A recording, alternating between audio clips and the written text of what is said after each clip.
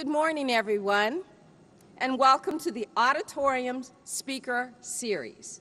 My name is M. Claire Knowles, and I serve as a member of the American Library Association Executive Board.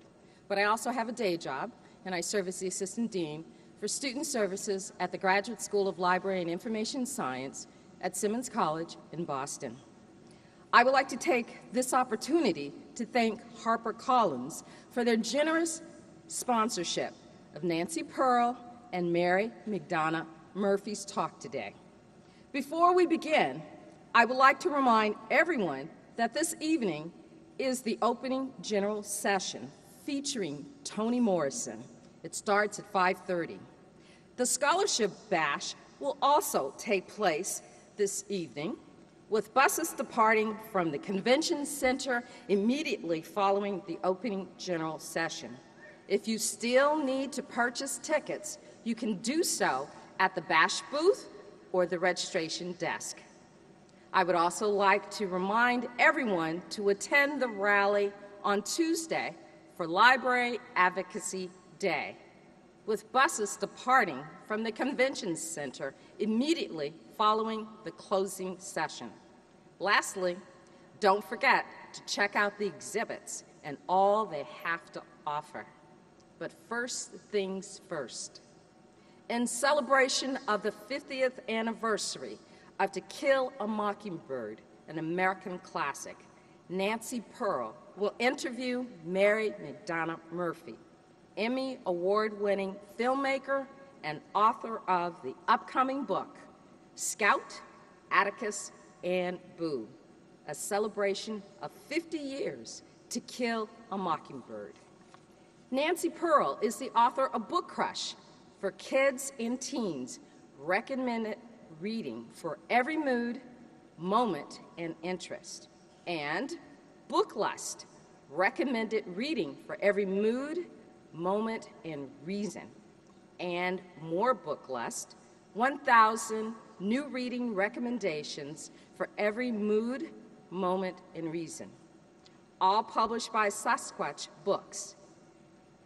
Ms. Pearl will be signing her books tomorrow at 2 p.m. at Publishers Group West, number 2740. In 2004, Ms. Pearl was awarded the Women's National Book Association Award, given to a living American woman who has done meritorious work in the world of books beyond the duties or responsibilities of her profession or occupation. In 1998, Library Journal named her Fiction Reviewer of the Year. Ms. McDonagh Murphy will be signing in the HarperCollins booth 2513 at 10 a.m. to 11 a.m. following today's program. Now, please extend a warm welcome for Nancy Pearl and Mary McDonagh Murphy.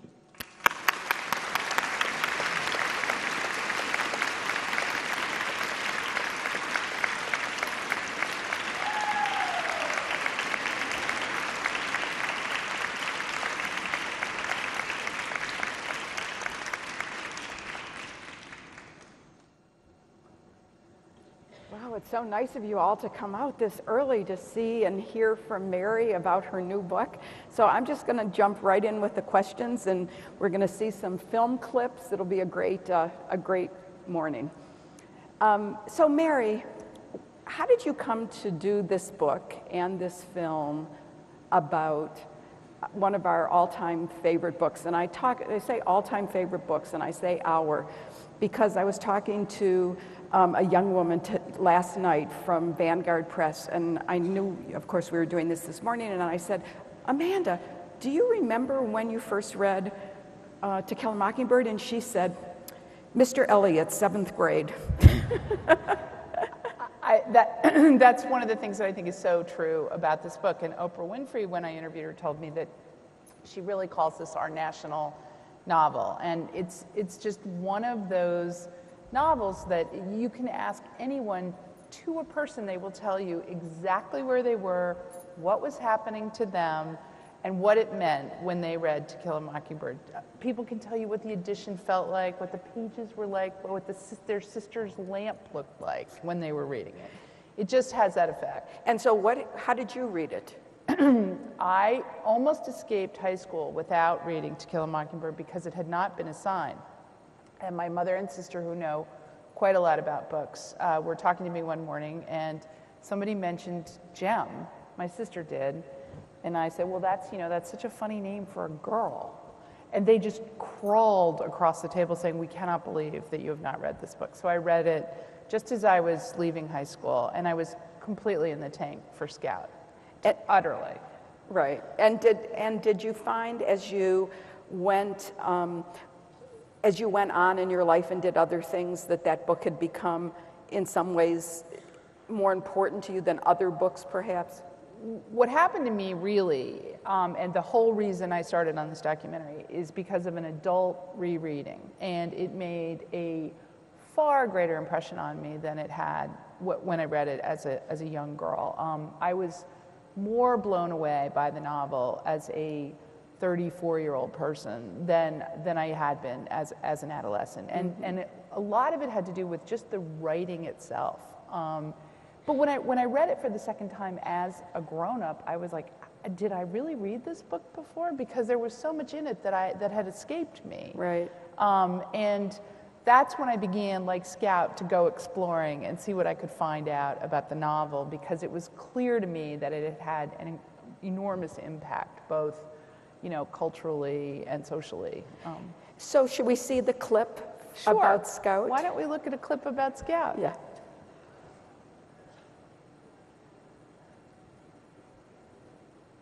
Who are the clip?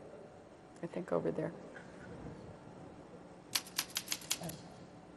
Here it goes. Here we go. When I was a kid, I collected insurrectionary, outspoken, not girly girls in books. There was Anne of Green Gables, and there's Jo March in Little Women, and there's Scout in To Kill a Mockingbird.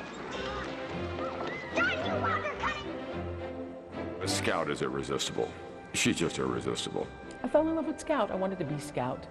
I thought I was Scout. I felt so attached to her. I just wish I could have been as smart as Scout and always been there with the comeback, but oh well. What do you think you're doing? I love the fact that she's a little smart ass. She speaks first with her fists and then has to sort of back up 3 or 4 steps. She's sort of an extension of like a Huck Finn character. She's very typically an American character in that she is poking at the boundaries of good taste and what's proper. Hey, Mr. Boo. Don't you say hey to me, you ugly girl. You say good afternoon, Mr. Boo. She doesn't have a mother. In many ways, her childhood is very lonely, and it's only her interest in other people that makes it a full childhood. She's really an explorer. She truly struggles in the way we struggle as adults to figure out how to be in the world. And here's Scout, who believes in things, who is funny and curious and passionate and a tomboy. And I think Scout has done more for Southern womanhood than any other character in literature. Come on in here, Scout. Have your breakfast.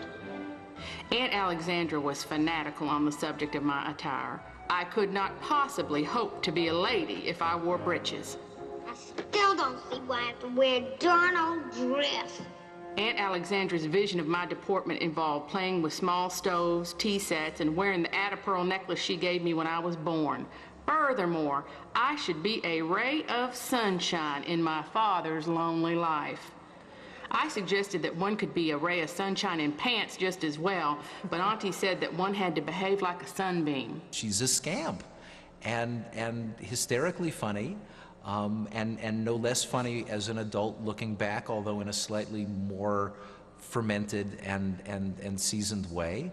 and she's just great company. I think one of the reasons I became so obsessed with Harper Lee is because everything that she did convinced me that she was just a grown-up scout who hadn't gone over to the dark side of being a girly girl.